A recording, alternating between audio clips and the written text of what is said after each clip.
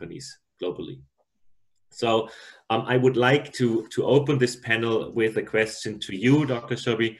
UPL participated first in 2018 in the CSA, and you managed to almost double its score in the just 2 years of participation from the first score as a participated company to today. This is a great achievement and got you recognition as a yearbook member for the first time this year, meaning your company is now measured in sustainability performance in the top 15% of assessed companies globally. And my question to you is, and maybe for the companies that are new to this process or starters, how did you manage to do that? How did you improve your performance in just 2 years so much? So thank you, Robert. Thank you for inviting me for this talk. So as you know that last 3 years, if you see UPL score in CSA is 3 times more. And if you see on the percentile score, then it was 16 times jump in last 3 years. And if you go on the questions which we found in CSA, very useful, and I think it helped a lot to improve year over year. And we found that nearly 104 questions which we used to answer in CSA for the DJSI, this year we able to score 40% question 100%. So that kind of achievement of UPL is because UPL is committed for sustainability, and we have embedded throughout our business sustainability. And coming to your question that how we have did it, how these score enhancement came in last 3 years. So I will like to be very simple because I think various companies who used to hear, so for them it should be easy. And to make it simple, I can say that first a strategy we adopted, that we have embedded sustainability from top to bottom. So we have all the target and goals in place and communicated from top to bottom. So that was the first approach we adopted. And then we have embedded triple bottom line in our sustainability approach. Triple bottom line means as if we see the questionnaire of CSA, then it is economic dimensions, environmental dimensions, and social dimension. So we have adopted a structured approach towards sustainability, and we embedded all those triple bottom line in our sustainability approach and strategy. So that was the first things where DJSI questionnaire, the questions which came from CSA, that helped us a lot. And by that way, we able to embed triple bottom approach in our sustainability approach. After that, the second thing what we did, we either remodified or brought new sustainability policies, various policies like climate change policy, sustainable procurement policy, and also tax policy, water policy, energy policy. So those all policy we have redefined and revisited and brought into the not only public domain, but we have implemented inside our organization. The third thing is on materiality assessment. Actually, we conducted our materiality assessment with the help of KPMG. And I think 3 years back, when we came out with the material issue of UPL, then we focused. And in last 3 years, we focused on the material issues. And year over year, we used to communicate in the public domain through our sustainability report that what we are doing, and that help us a lot. And there we score higher and higher in the CSA participation. Other important thing was the sustainability reporting that we have brought in practice since 2016 every year as per the GRI guidelines, and with the third party auditing and authentication, we came out with the sustainability report, and that also helped us a lot to put our work and our policy in the public domain. So, then the other important things we did, we have taken certification of responsible care and FTSE for good. And when we take those certifications, then a lot of auditing happens and a lot of improvement in sustainability comes. Then on goals and target, we were very clear and we set very goal and target. First, we set sustainability target for 2020. Now we have achieved more or less all the target. Then again, we have set target for 2025. So our target and goals related to sustainability are very clear, and we used to communicate year over year that where we are and where we are going. So that helped us a lot to come at this stage. Then other drive, important drive, we started reducing environment footprint inside our operation. And that provided us opportunity for not only to reduce the environment footprint, but also it provided opportunity to enhance the profitability of production.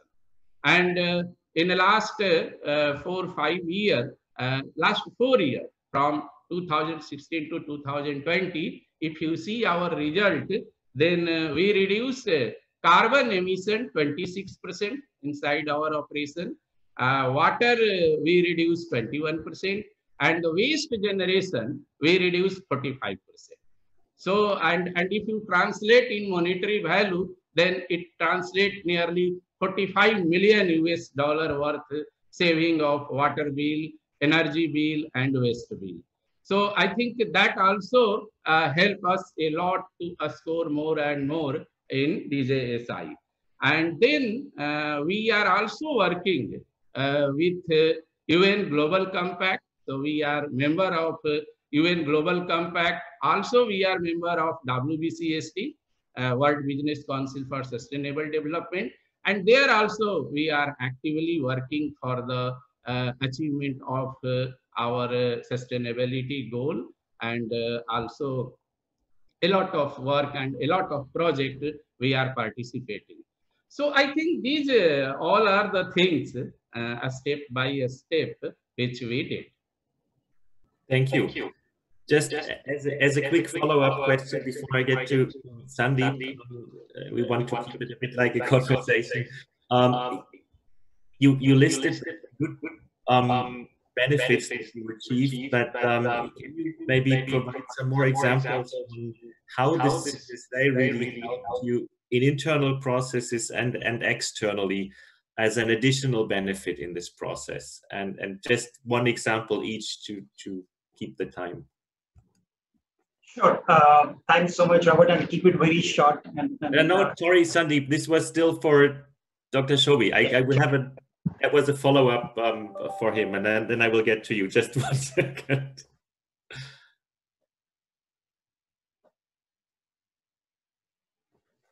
Dr. Chaubey, can you just an example of how the CSA helped internally, externally? You're on mute still, excuse me.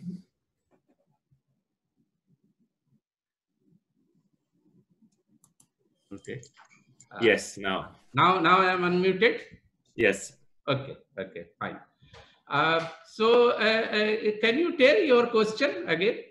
The question was, you have spoken about the process and the benefits, and just one follow-up questions on how did the CSA help you internally, the CSA process internally, and maybe the external recognition, how did that help you? If you could provide just 2 quick examples. So I think the one example is, as I have narrated to you, we able to reduce our environment footprint of our operation, and we reduce 26% carbon emission, we reduce 21% water, we reduce 45% waste, and if you translate into the value, then it is coming nearly 45 million US dollar saving of water, energy, and waste. So that was the one. A part of this, it also increases our productivity, also improved our brand image, also attracted talent and also investors. So when our score goes on, then the investors also get attracted, talent also get attracted. So that was also one of the benefit we got. And then also other thing is, we enhanced our profitability and also innovation. Because of embedding sustainability and reduce environment footprint, we came out with various innovative technology. So today, if you see the UPL, we are the first in the world to implement forward osmosis for the wastewater treatment. We have implemented a scale band technology where a lot of water saving happens in the cooling tower. We have implemented volute technology for the good dewatering of the sludge. So I think in summary, we can say that corporate image and public perceptions are the real economic force, and company must have to deal and manage. And embedding sustainability into business, that I feel is best way to manage good corporate image as well as the public perception. And I can say that the DJSI and the CSA, they are helping companies to manage the corporate image as well as the brand image, public perception. So these all are the benefit for those companies who are participating, and they are scoring higher and higher score in the CSA. Thanks a lot. Thanks a lot. Sandeep, now I get to you. So we heard from Dr. Chaubey, who is with UPL participating for a couple of years now and is making great improvements. Tech Mahindra is in a leading position in the CSA for many years in your industry. How are you still creating value and benefits from CSA participation after so many years? I know you invest a lot of time every year, and you are rewarded with good positions for that time. But what are the benefits that you really keep you going after so many years?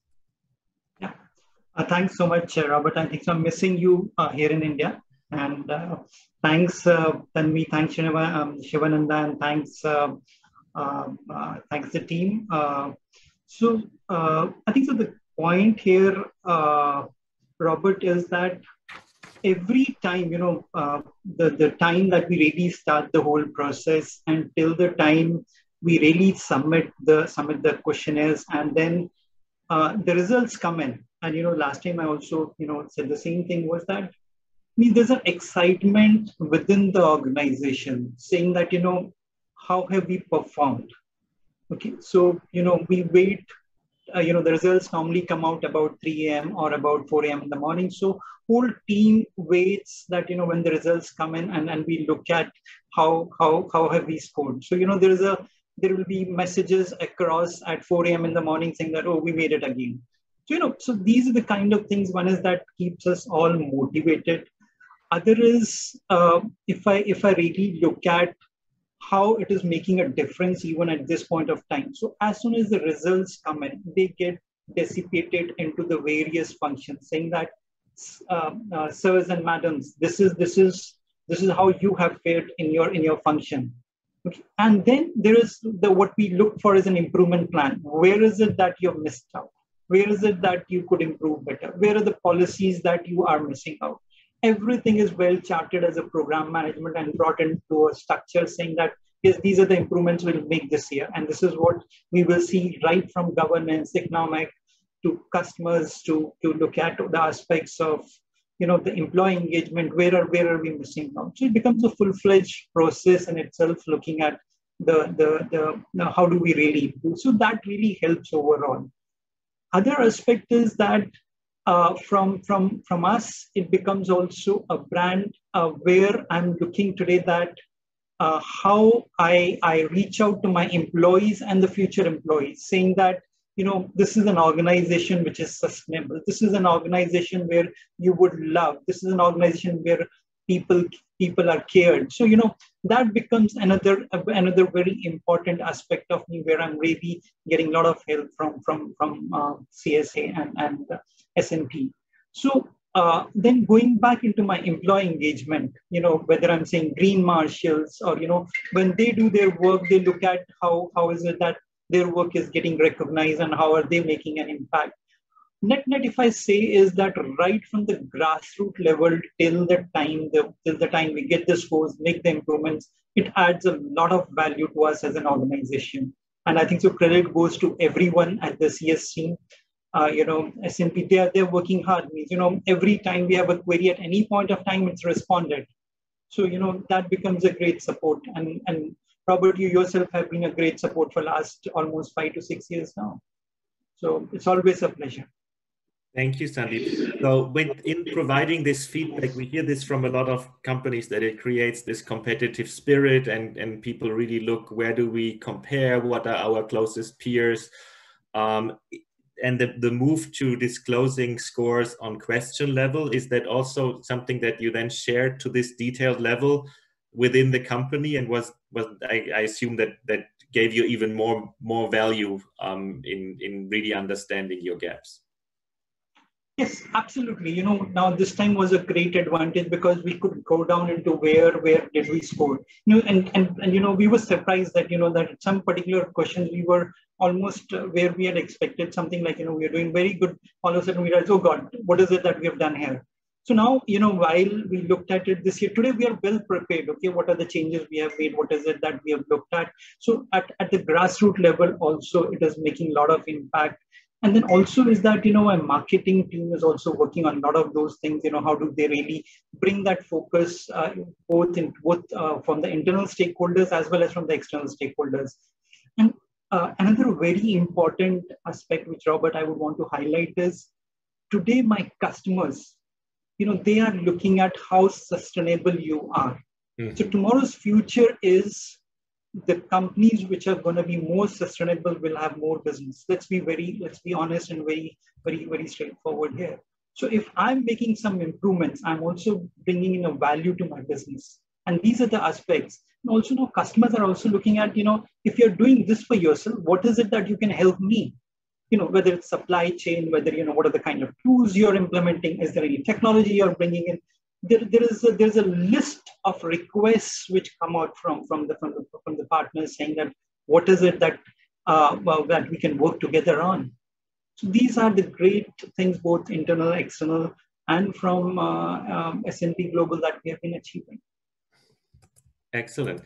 Sandeep, one last follow-up question. Your company opted into the advanced data point sharing. What were your motivations to do that? So, Robert, we wanted to be transparent right from the beginning. There was means today, as I'm speaking, I'm looking at how transparent I could be on some things where other companies are not reporting. I'm struggling, in terms of the data, but then I'm sure that, those are the things which I will be able to put in public domain, and also say that this is a place where we may or may not be doing well, but yes, there's a benchmark. And then here is it that I will be improving. And investors today, they are looking more from an aspect how transparent you are. Means every call I get into, they're asking is, okay, this you have disclosed. What is the next thing that you're looking at? So from the investor's perspective, from the customer's perspective, this is adding a lot of value to all of us. Means wherever I think so, we in the starting of the call we did mention about investors asking those questions. So when I went into one of such forums, there were discussions on how best we are reporting, and very frankly, it is today, if my TCFD means I think so we have been the first ones where our integrated report is TCFD compliant, CDSB compliant, GRE compliant, SDGs, and this time we'll be also doing SASB. So, these are the aspects which investors are looking at, and this helps overall in terms of, the value that we really bring into the whole company as such, and transparency. That really is the key aspect. Yeah, exactly. Thank you so much. I saw one question from the audience coming in, and we would have 1 minute for each of you. Let me read the question from Srimuyi. Good to at least read you again, Sri. So the question is a quick question to the eminent panelists. How do you synthesize the impact of your ESG performance in your value chain? What are the absolute must-haves that you seek in order to take them ahead in the journey with you? So how do you assess your suppliers? What is the minimum that they need to do? Maybe starting with Dr. Chaubey and then briefly Sandeep. So I think for ESG, the first important point is that we should adopt a structured approach towards sustainability. And as I told in my answer to your question, that a structured approach means you should be balanced on the economic dimension, environment dimension, and social dimension.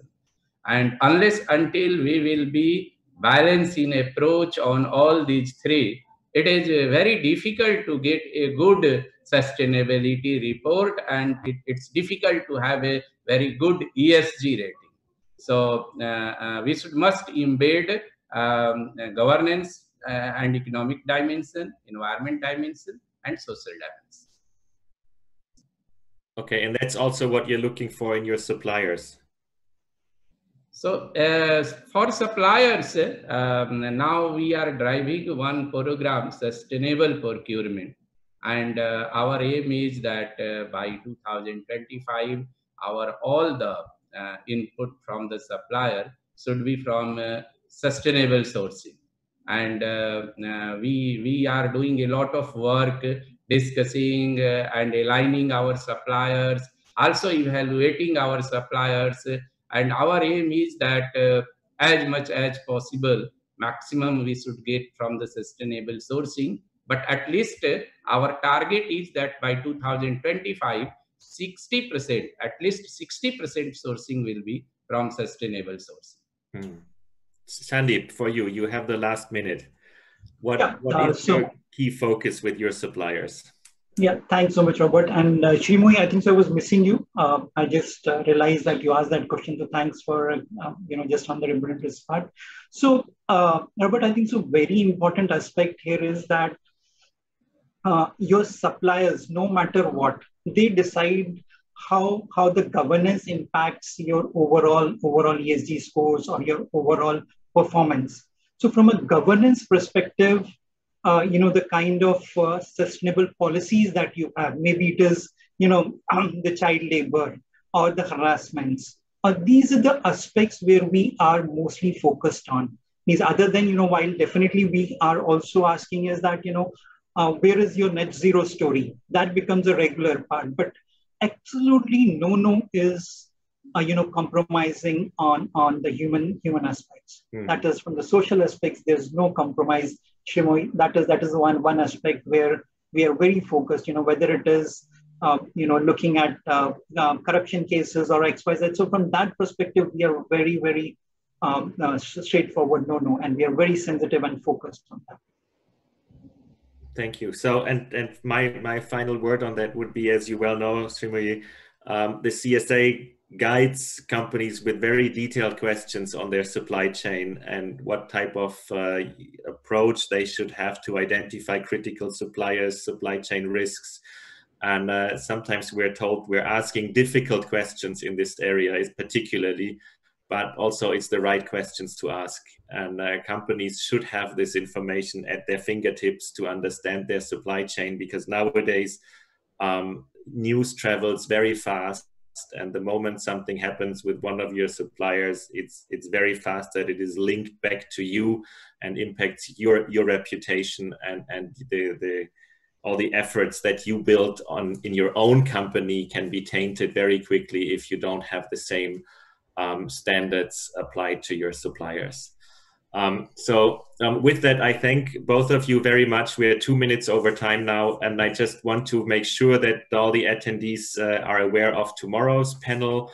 It's very interesting, again, on the emerging trends of ESG, a panel by Joe Phelan from World Business Council with very interesting speakers, and then different presentations on climate risk disclosure from ERM and S&P Global and the tools that are available to you there. So I really hope to see all of you back again tomorrow. Thank you very much for your attention today. Thank you. Thanks everyone, and see you tomorrow. Bye. Thank you. All. Bye-bye. Bye-bye.